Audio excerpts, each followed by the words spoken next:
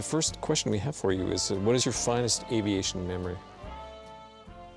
I guess the finest would have to be receiving my wings. A lot of training leading up to there, 11 months at Centralia, and receiving my pilot's wings with my mom and dad present for the graduation. That was my finest. Just to describe for those people that don't know wings, just what getting your wings is all about. I'm taking a lot for granted.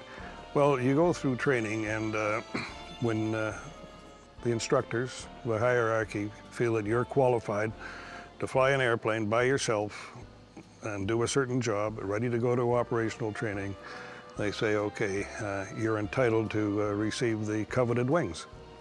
And in January of 1951, I got the wings. And I have to say that my wings were pinned on my sleeve because naval aviators wore their wings on their sleeve.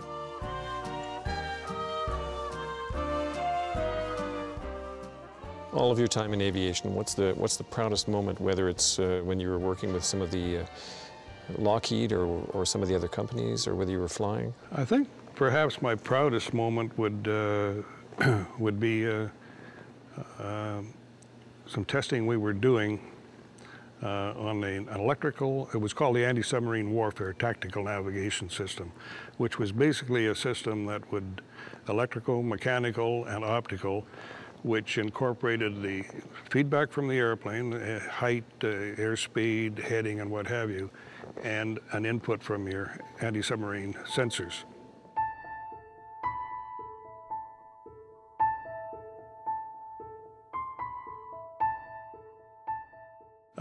We had an opportunity. There was a group called Task Force Alpha with the American carrier Valley Forge. We're in Halifax. We deployed aboard and headed off to the south to participate in an exercise which was an exercise against the nuclear submarine skipjack, to see how it fared against it. We get going on the exercise, and the object for skipjack was to get inside the screen and raise hell around the convoy.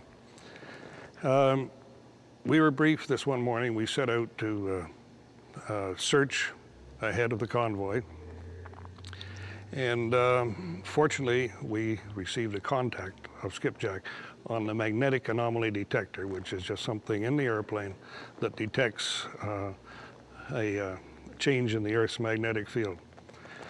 I looked out the side of the airplane, and I could just see a hull way below the water. We dropped a smoke float and started tracking then.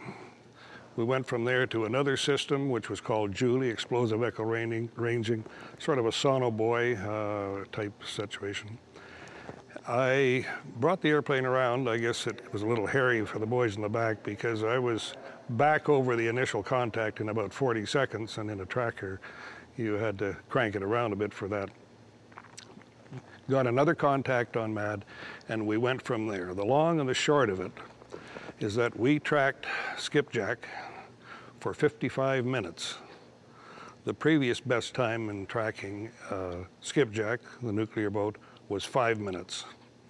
So this system, the tactical navigation system, more than showed what it was capable of doing. We'd call other ships in that were there. They'd pick up the contact, then they'd lose them, we'd find them again. Helicopters come in, they'd lose them, we'd find them again. And went on for 55 minutes.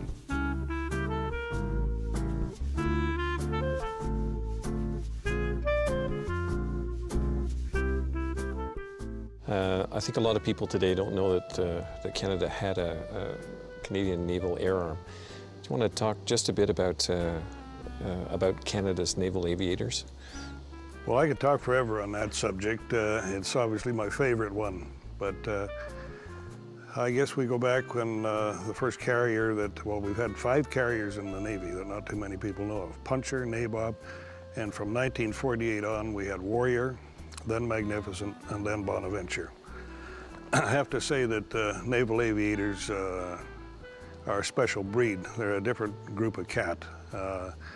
You'll never get more dedicated or disciplined or fun-loving guys than naval aviators. They believe in what they're doing, and to this day, anyone that has been associated with the RCN and naval aviation remains very proud and very dedicated to it.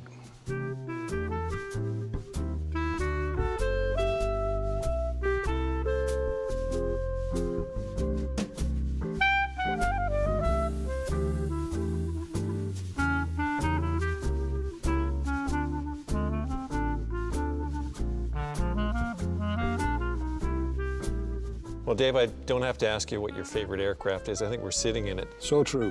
So the burning question that everybody wants to know is, what was this aircraft like to fly? This airplane, as I've often said, was my first love. My wife is now my first love. However, I felt comfortable the moment I got in it, even with all the power. It had so much power, was one of its attributes. You had 2,500 horsepower with a 12,000-pound airplane, and that's a lot of power for a small amount of airplane.